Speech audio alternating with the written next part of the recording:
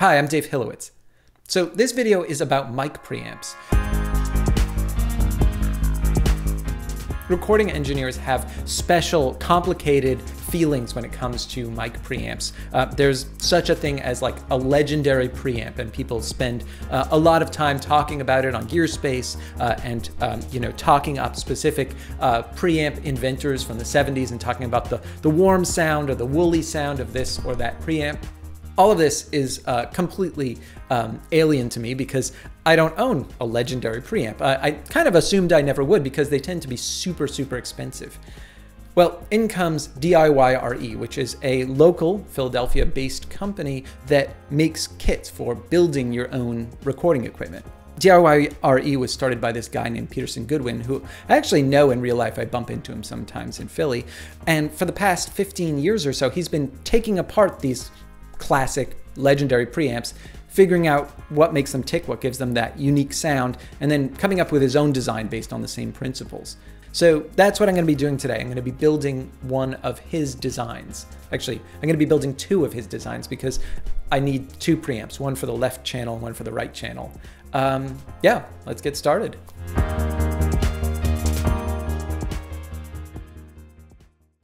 A box just arrived from DIYRE. It contains two CP5 preamps, two CTX Colour modules, as well as a 500 series rack case. I needed to get the case because this is my first piece of 500 series gear in the studio. As I open the box, I'm almost moved by the care that went into it all. The boxes are tidy and well labeled, the fonts are all well chosen.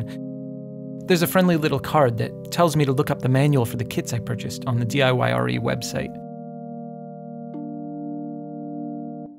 Looking at all the little parts in the little bags and knowing I have to solder them all together, I'm a little terrified. In addition to the electronics kits, I also ordered a brand new soldering iron from DIYRE. The Radio Shack one I've been using for all these years just takes ages to warm up.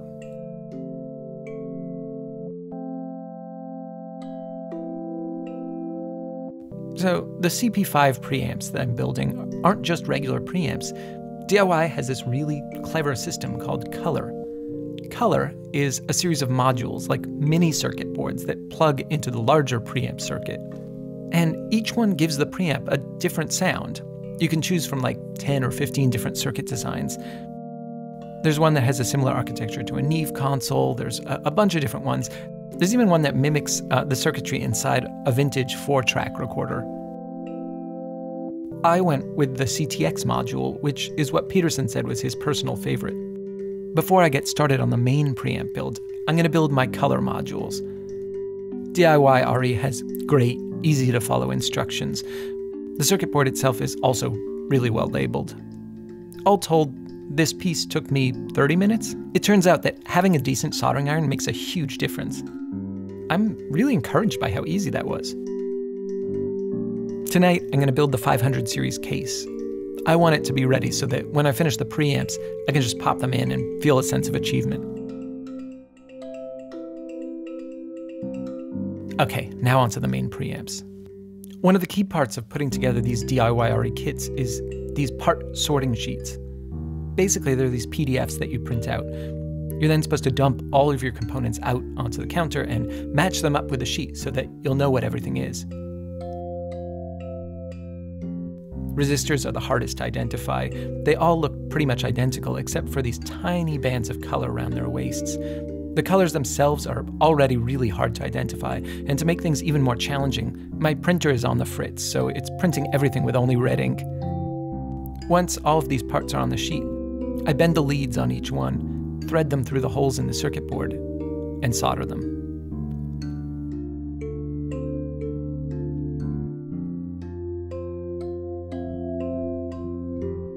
Once that's done, I move on to the capacitors.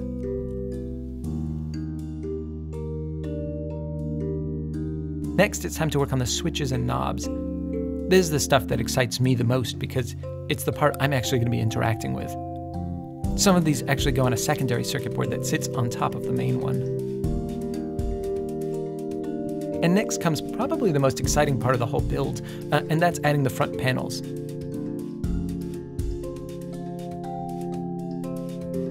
It's actually starting to look like a piece of studio gear now. We're getting close. The next order of business is to pop those color modules in.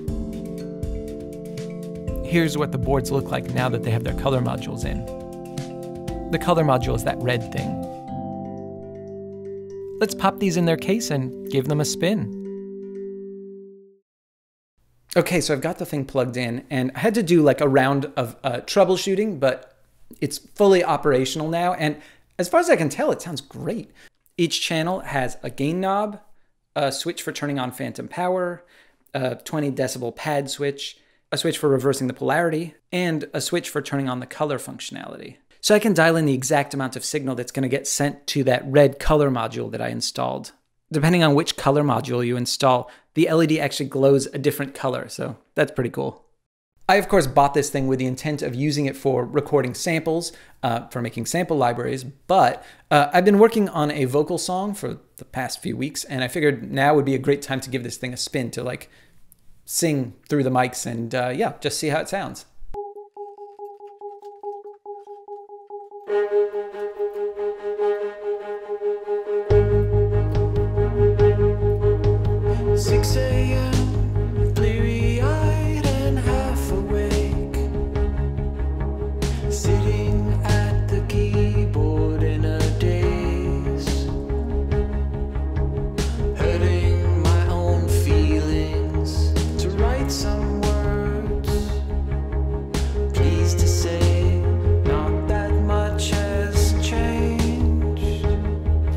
So yeah, I couldn't be happier with how this preamp is sounding. If you enjoyed the song that I was just singing, by the time I release this video, there should be a link to Bandcamp where you can purchase the song for $1 American. If you enjoyed the video, it'd be great if you could hit like. And if you haven't done so already, now is a great time to subscribe. I've got like a ton of videos on the way. So definitely do that so you can be notified when I make some. And also, you're supposed to click the little bell. I never do. I don't really know what it does, but apparently it's a thing. Okay, yeah, see you next time.